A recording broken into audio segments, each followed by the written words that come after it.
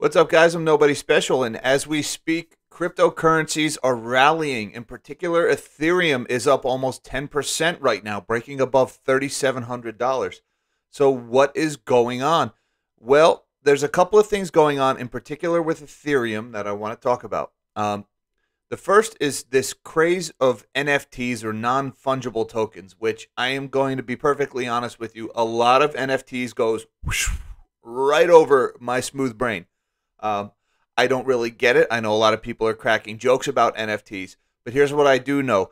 NFTs and all the attention around NFTs is driving more people into the Ethereum platform because apparently all of these tokens are built on the Ethereum network, so it's driving more usage of Ethereum. So that's one big thing. The other thing is we had a fork back in August. I don't know if you remember, but it was known as the London fork. And what it did was it paved the way for this eventual change to proof of stake for Ethereum. Again, a lot of this.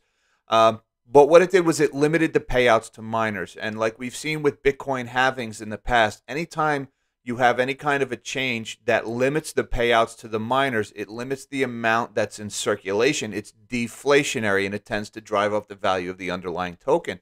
And that's what we're seeing with Ethereum. Now, there's a couple things I want to also build on. I mentioned Ethereum is going proof of stake. Now that's very big because there's two main kinds of tokens that are out there, and the way these transactions are verified. There is proof of work, which is your Bitcoin, and Ethereum in its current form is proof of work, where large amounts of energy are consumed to perform these complex calculations to verify a transaction. Now, that's energy intensive, and if you remember back in May when Elon Musk had his famous quote where he basically said that the carbon emissions associated with Bitcoin are troublesome and this and that, and it drove a lot of the ESG, environmental social governance crowd, away from Bitcoin. Now, since some of that has lessened and it's not as big a deal anymore, but in December, Ethereum goes proof of stake, which is the other category. Now, proof of stake is much less energy intensive, and it basically it has you stake or wager your Ethereum that you're going to verify this transaction versus completing these complex calculations. And again, a lot of this right over my smooth brain, but I can tell you this, that the ESG crowd loves proof of stake versus proof of work, and you can see that in recent runs in altcoins like Cardano, which have done phenomenally well. Well, Cardano is the leading proof of stake coin right now, but that's going to change when Ethereum goes proof of stake. When Ethereum transitions from proof of work over to proof of stake, in my opinion, I think that's going to bring a lot of institutional money, and a lot of this ESG crowd is going to be driven into Ethereum, and that's going to be very bullish for the price action. So let's take a look at some of these charts right now. We are going to shrink my big fat melon of a head, and let's take a look at where we're at right now. Now, this is your Ethereum chart, and boy, look at that run today. Right now, we're up about 9.5%. It was up as high as 10% earlier today. We're at 3691. We were around 3700. And, you know, Meet Kevin was doing a video about this earlier today, and he had mentioned that Ethereum was in this channel here where it was trading back and forth, you know, with support around 3,000 and resistance up around 33, 34. Well, we broke out of that channel yesterday, and we are off to the races today. And again, I think with this impending change from proof of work over to proof of stake, I think Ethereum is going to have a very strong run in the coming months. Now, again, cryptocurrency is incredibly volatile, large, unpredictable moves. So take all that with a grain of salt. But here we are, you know, we've made a new high, at least in the recent couple of months.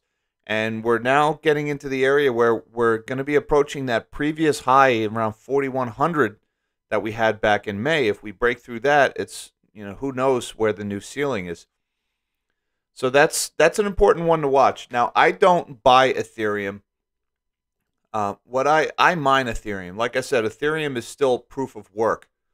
And so this computer right now that I'm actually doing this video on, when I'm not making videos for my YouTube channel, this computer mines Ethereum. Now, it's not quit your day job kind of money, but it pays for the machine, right? I finance this machine, and the Ethereum that I mine covers the payments that I have to make on it. So I'm following this story pretty closely. Again, I don't have a huge position in Ethereum, but as time goes on and I mine more, my position is growing, so I'm paying further attention. Now, in December, when Ethereum goes from proof of work over to proof of stake, I'm going to have to mine something else with my machine, and that's going to be either Raven Coin or Ethereum Classic, which I'm very not excited about those two coins. But what I'll probably end up doing is I'll probably end up mining those coins and then exchanging them for Ethereum once they've been mined in any significant amount. I mean, fees are going to eat into me there. But it's a way I can continue to use this asset, this computer, to generate a return for me. Now let's go over to Bitcoin. Again, shrinking my big fat head here. Bitcoin is interesting because having a good day, up 3% and change, not anywhere near the kind of day that Ethereum is having. But if you notice, Bitcoin is also kind of trading in this sideways range. Again, props to meet Kevin for spotting that range-bound movement in Ethereum and calling that move today. But Bitcoin is still in this channel. And again, Bitcoin, this is the OG of cryptocurrencies. And I still think this will remain the gold to Ethereum's silver. I apologize to my silver crowd out there. I know some of you guys are adamantly against cryptos, but this is just an analogy. I'm not advocating as an alternative to gold or silver, just using the analogy. But I think as Bitcoin goes, so goes all of the coins. And that may change eventually. And this transition from proof of work to proof of stake in Ethereum may be what makes the Ethereum the dominant coin. But for now, it's still Bitcoin. I mean, in terms of market cap, it's not even close. Keep an eye on Bitcoin here because we've got this resistance here at about 50,000, just under 50,000. Where, you know, we've been coming up in these recent months, but we've been butting up against this level and we've failed to break through a few times. If we break through this $50,000 level in Bitcoin, then we zoom out a little bit, and now we're back towards talking about new highs or recapturing those previous highs in the, you know, high 50s, even 60,000 range. And if we break through them, there's a lot of people who are still calling for $100,000 in price in Bitcoin this year. Now, I think that's pretty far-fetched because you're talking about more than doubling from the current level in a couple of months. But Bitcoin has done this in the past, folks. It's not outside the realm of all real numbers. Definitely have strong support here around your 200-day moving average. And keep in mind here, you see this 50-day line creeping up. And you know I'm a big fan of the simple moving averages. And it looks like there may be the possibility of a golden cross coming up in the near-term future, and that may be one of the catalysts that sends us higher. So, you know, I've mentioned in some previous videos where the price of Bitcoin was crashing and how I didn't care. And I want to get back to that right now because I still don't care. Now, I like to watch the value of my crypto go up. Everybody does. It's exciting. It's fun, especially on weekends when markets are closed and there's no prices to check. But I still have a very long-term approach to cryptocurrency. And I still mine my Ethereum day in and day out. And what I do is I don't try to time the market with Bitcoin. I make a regular purchase every week automatically regardless of price. And to do that, I use an app called Swan. And here's Swan right now. And I've only been using this since about February, but I really like this application. Very low fees. All right. I automatically buy $100 every week without looking. The fees are only about $1.50. I set that to autopilot. And, you know, compared to Coinbase, whose fees are just astronomical, I mean, I find this highly preferable. And it's a way for me to, let me move my face here. It's a way for me to just dollar cost average into Bitcoin. And again, if you think you're going to time the market in cryptocurrencies, you got another thing coming because this stuff is just way too volatile. And maybe some professional traders out there can actually make a profit doing that. But for now, Bitcoin cryptocurrency is still in its infancy, and you don't want to get too creative right now. I think I think this is just a buy and hold and wait situation. I really do. Now, I have to say the butt covering, this is not financial advice.